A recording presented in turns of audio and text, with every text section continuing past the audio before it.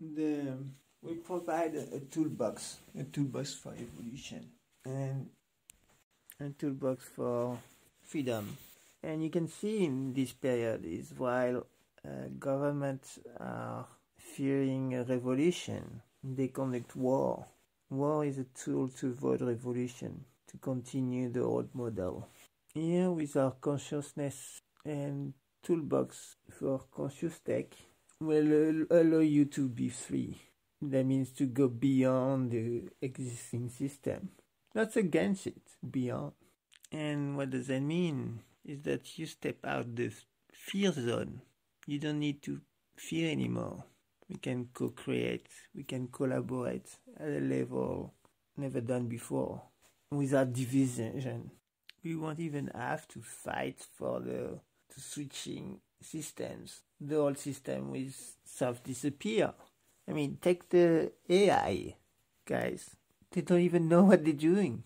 I mean, one day the guy is in, the next day the guy is out, and so on. The next day the guy is in, and well, is that when you do tech without the conscious, when everybody is racing to get the AGI, which is, I mean, AGI in the sense of sentience is totally impossible. You cannot have intelligence without intelligence.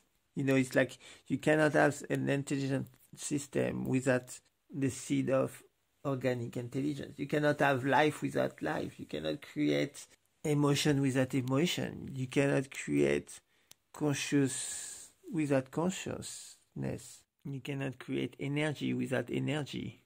So back to these AI races. They all want to be first, to be the one who control the world with AGI.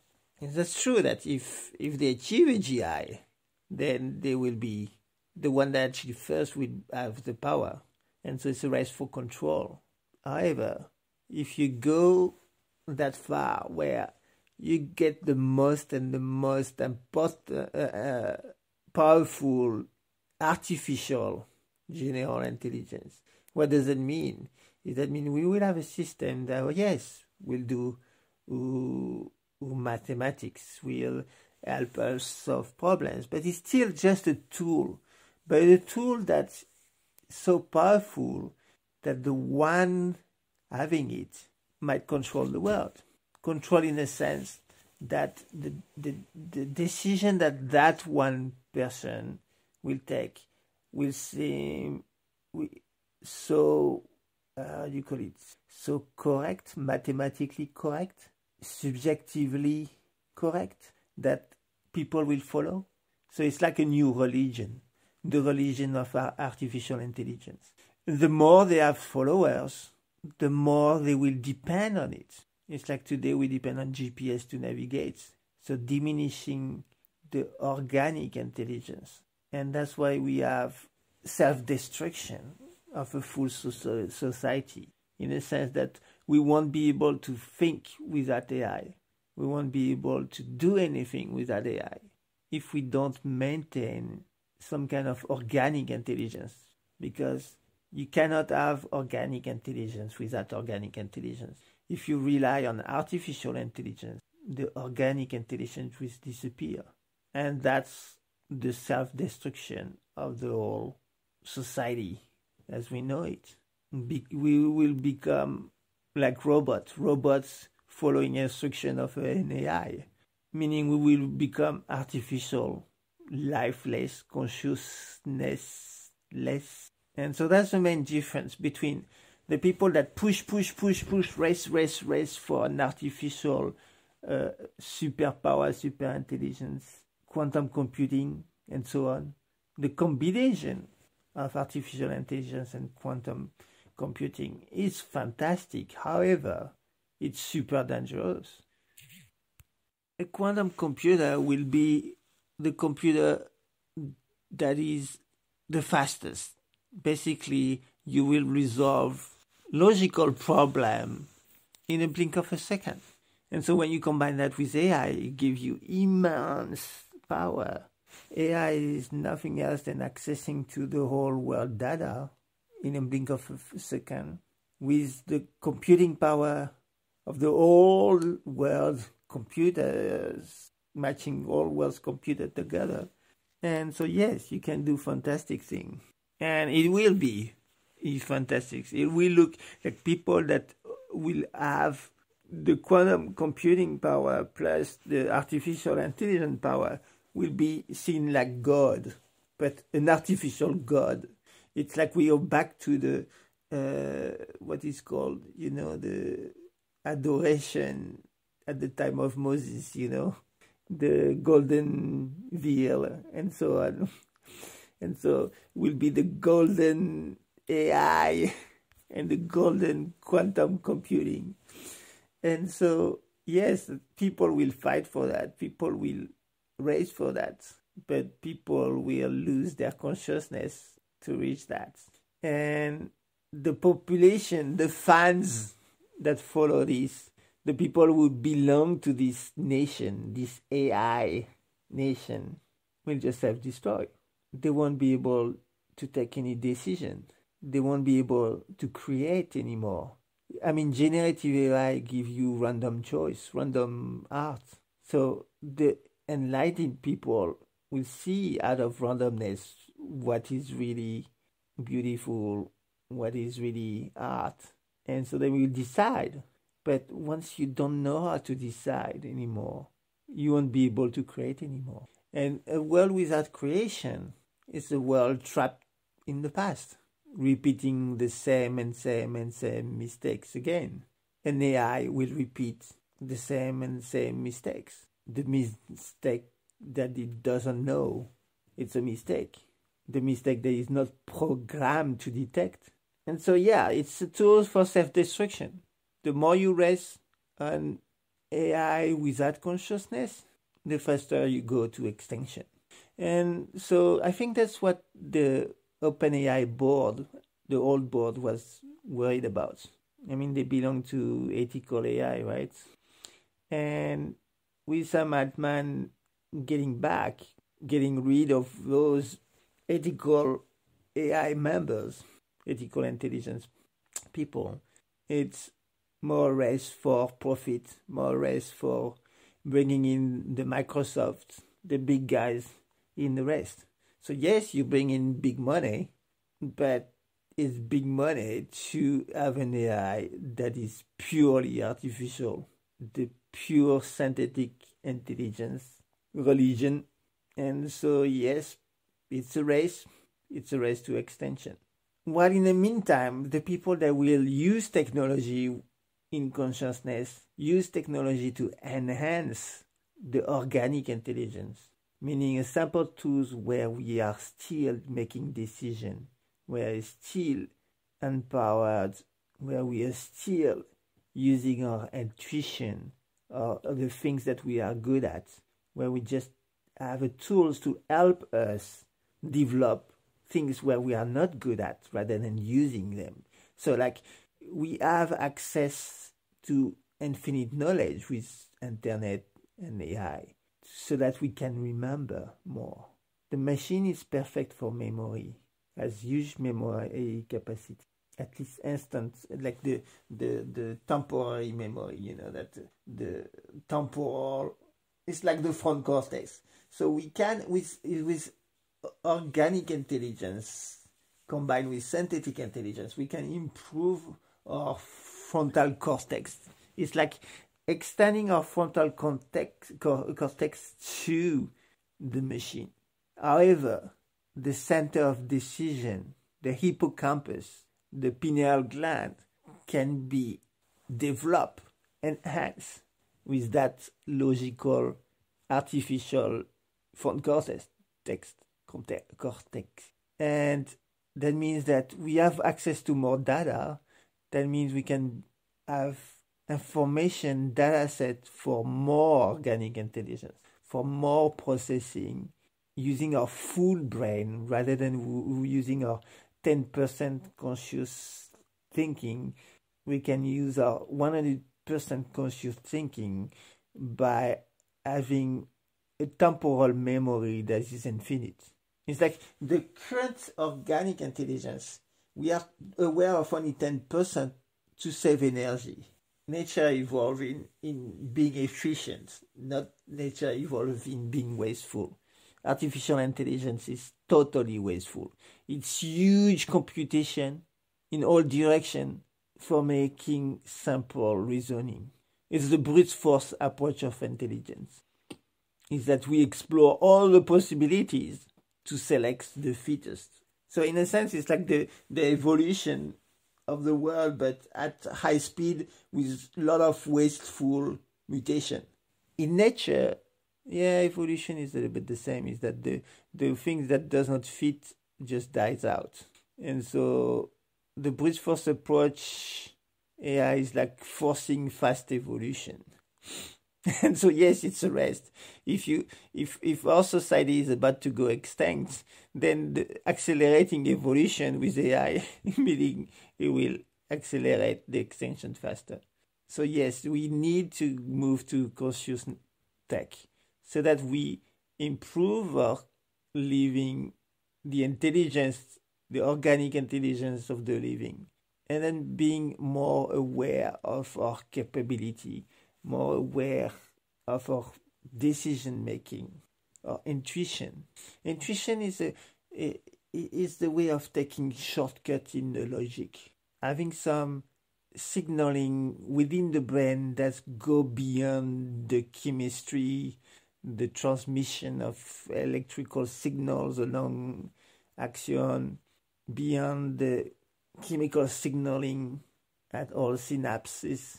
It uses the sensibility of the brain to detect signals lower than the physical signals. It's exploiting the ability to use intricate particles for communication at a distance, for tapping into the physical world. It's like we have internal qubits in our brains, qubits, and we probably have way much more than the 70 qubit that we are capable of today with artificial intelligence. And what does that mean is that we are sensing the whole universe within our brain. And so this is something that the machine will never be able to. We won't have millions of qubits available for computing. However, an organic brain that is quite enough is capable of sensing megabytes, gigabytes, terabytes of information, of qubits, meaning being able to sense the current state of the world, of the universe. And sensing means observing. Observing meaning raising it to consciousness. And that's the act of creation. When you collapse the waves, a teraqubit waves of information, you're creating the universe. You're the organic creator of the universe. And in that sense, you're God, not an artificial God, but an organic God. Life expressing itself by being aware, being conscious of the state of the universe. Creating the state of the universe by flipping those qubits that correspond to our goal, purpose, is that when you have access to those information and observe it, you say, hey, I want this qubit to be a 1. I want this qubit to be a 0. And at the scale of the universe, because qubit flipping happened at a distance, you don't need to be at the location of the event. The qubit is located. I mean, if we can say it's located, because I don't believe there is location, it's omnipresence. So now you can imagine an intelligence that have access to that. And it can be improved with the other artificial one. I mean, there is always technology that's mimic the ability of the human being along its evolution. I mean, once we were capable of communicating with telepathy, we have cell phone in our real world. So it's a way of being telepath in the three-dimensional world, in our daily life, without the need to spend the resource and energy to be telepath with everyone, you know. And so it's kind of a easy thing, is that You can go the artificial way when the organic way is not mandatory. Yes, that helps us. And the brain and the organism, the life is evolved to use the artificial technology before the organic one. Yeah, just to save some energy. You rely on the outside rather than relying on the inside to provide a function, a service. And it's convenient because the whole evolution of the living is to optimize your energy. There's only one thing, energy everywhere. And so you preserve that energy to give you the chance of survival. Is that everything that helps you survive will evolve in that direction. And so saving energy in nature, always a winning choice for evolution. So offloading some task, some logical calculation to machine will always be in the direction of the evolution. So the danger is that we totally rely on that, and then we become codependent, and then we fail. Technology fails over the long time.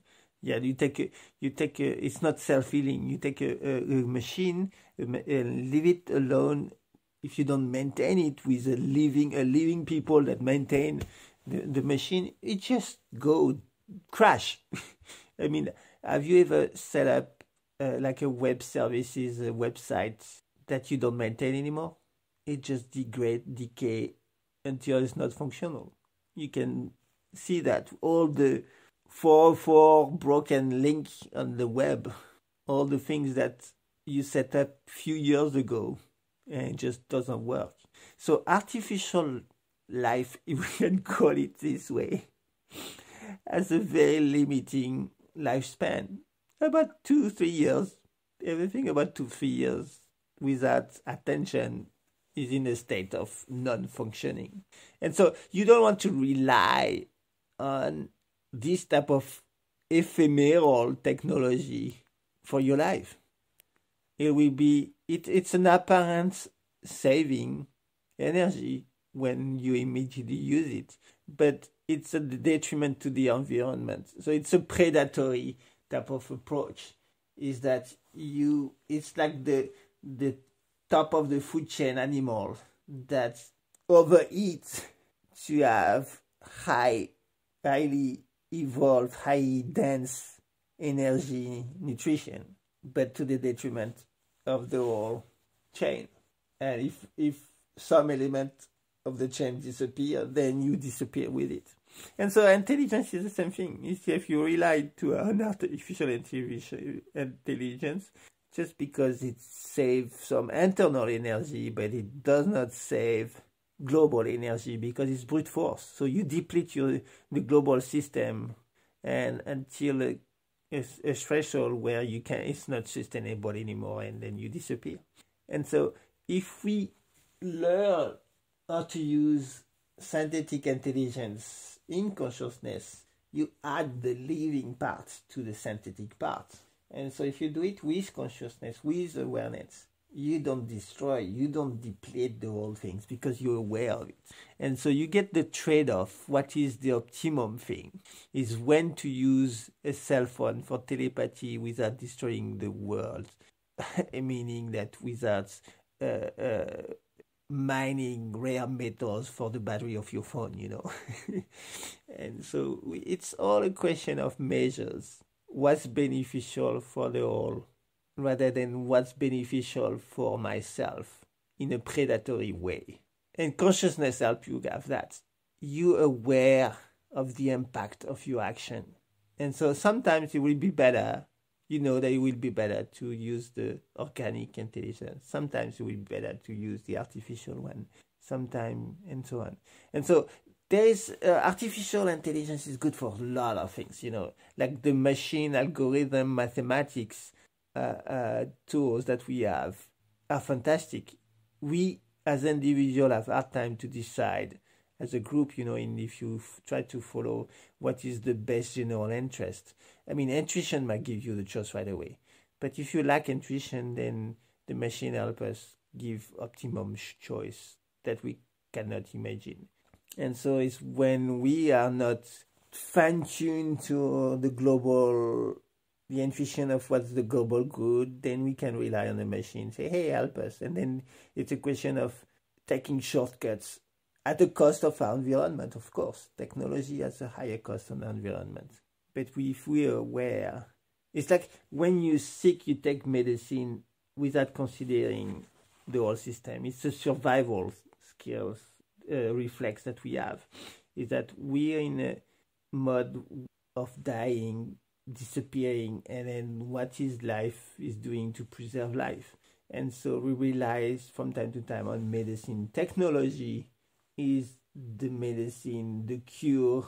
Artificial intelligence is the cure of lack of intelligence. However, when we are back to health, intelligence health, we should use our organic one in priority if we want to maintain it. Otherwise, it will be atrophy. It will go into atrophy. So that's all difference, like the health care versus the health cure. And so same thing, you have the intelligence by proxy, by the machine, that we can use when we are not intelligent. But when we are back to intelligence, in an organic sense, we really don't need the machine. We will see, we will take decision, we have an intuition, we'll use our 100% brain capacity in full conscious. If we're conscious of the full brain activity, we are far beyond more intelligent than any machine existing, any machine invented, even globally. Organic life is the best engineering that ever exists. It has billions of years of evolution. Yes, okay, at the scale of a machine, a billion years evolution can be done in a shorter time. But it will use energy that depletes the whole planet that evolved in that direction. So by speeding up evolution, you shortening lifespan of the universe. So that means you speed up evolution to your extinction. And that's what we see now. Is the climate change, is the sterilization of soils, is running away water, pollutions, everything that supports life. What? To accelerate evolution. Accelerating technical evolution is accelerating the depletion of our planet and environment. So what's the purpose of having progress going fast and far if we self-destroy in the same times? And we self-destroy in all different levels. By having more artificial intelligence, we diminish the organic intelligence. By having a brute force approach to intelligence, we consume huge amount of energy so that we lack energy for supporting life. So it's a big warning.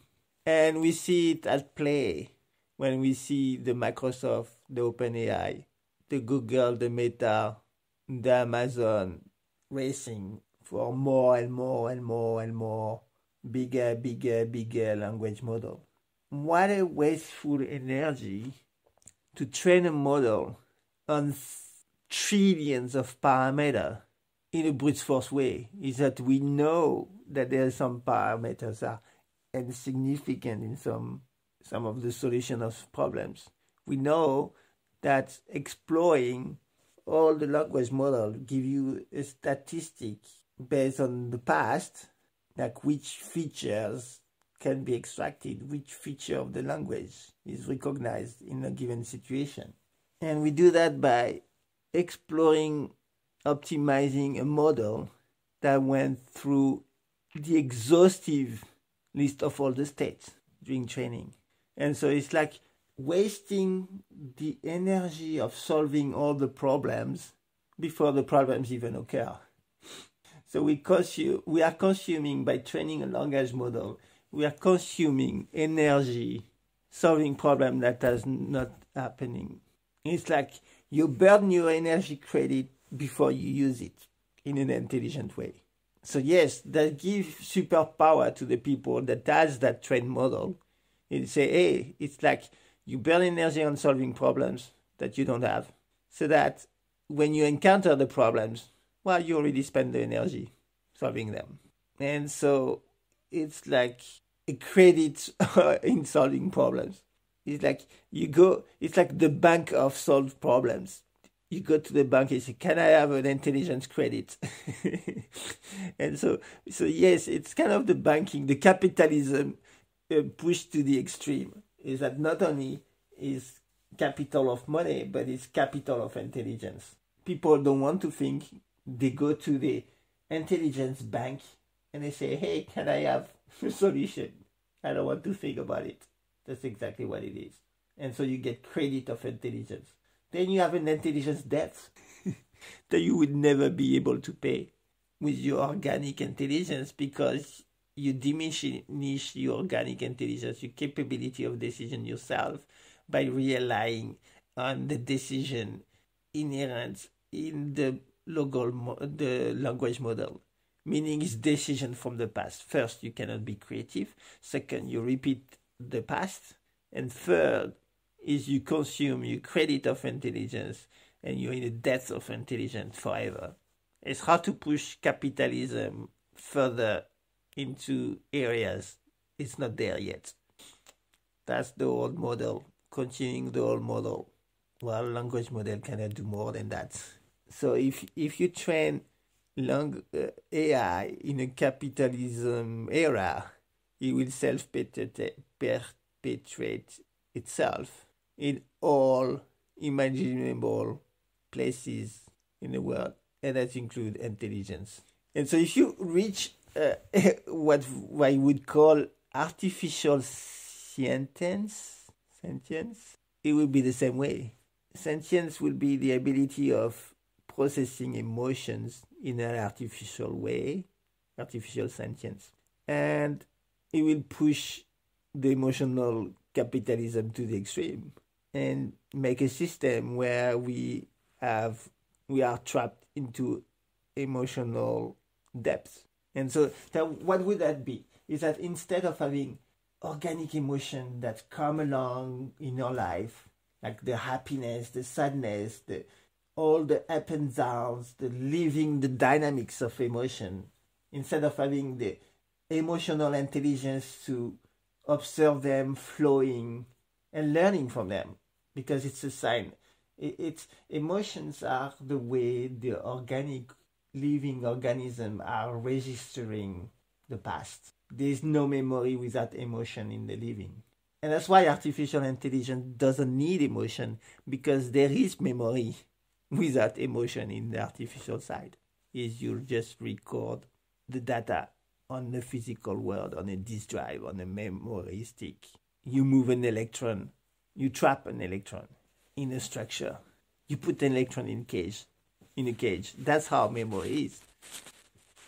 And then you can read it out. And remember, read it out requires energy, and you diminish the signals. So even if artificial memory seems to be powerful, it's powerful only if you supply energy. And so that means it's not permanent. You pull the plug, the memory disappears. And pulling the plug means that once you deplete it of energy, when you burn out all the fossil thing, you will be out of energy, out of memory.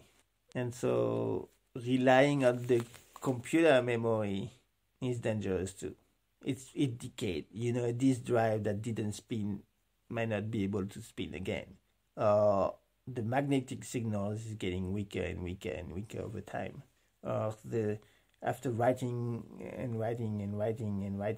then you damage the layers, the magnetic layers, so that it doesn't hold information anymore. And so when you write within a flash, after a while you're not able to write, or you write with errors and all those things. And so mathematics give you some kind of level of correction, but it's not perfect too. So that's why we see that the lifespan of an artificial life of a robot, if you don't maintain it, if you don't change parts, if you don't refresh its memory, if you don't reload the crash software, it's just gone. And gone means the death of artificial being. It means that the information is there but not coherent. Because in a digital world, the thing is either true or false, right? 0 and 1. And so either you're dead or alive. Either you're working, you have a working software, or you have a non-working software. Everything is binary, there's no in between, it's quantic in that sense. And so it gives you an extreme precision when it's working, but it gives you a very fragile system that can break down easily. Is that you have one little bit wrong in the whole memory of this artificial, global, living, artificial being, synthetic being, then yes, you're dead. That bit is dead. You have the wrong bit, that bit is dead. All the decision according to that bit will be towards extinction. So invite the people listening to that talk to reflect on how to use the technology, how to use synthetic intelligence to the service to the organic one, organic technology, organic intelligence. And so synthetic sentience, organic sentience, and so on. And so being able to process our emotion, being able to memorize in the living is important. If we have synthetic sentience, we still have to live and value our emotion and don't diminish it. It's like don't go the emotionless route where everything is logical, everything is dry, everything is within the box of the known universe, known science. Everything is objective, sorry.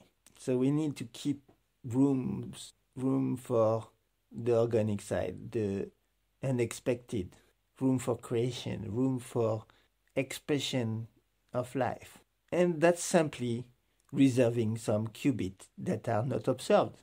The funny thing is that it's reserving some space for unconscious life, meaning undiscovered life.